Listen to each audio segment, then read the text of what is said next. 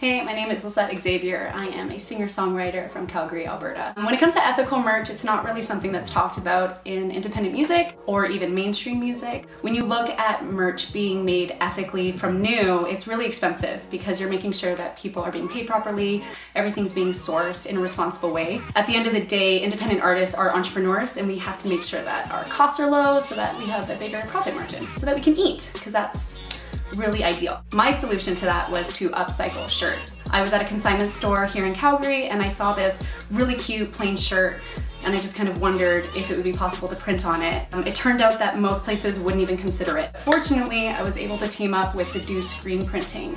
My favorite part about them is not even just the fact that they're ethical, but the fact that every shirt is unique and one of a kind. So these shirts are all different and they're different colors and cuts, and I'm really proud of them and I really love them and I think you'll like them too.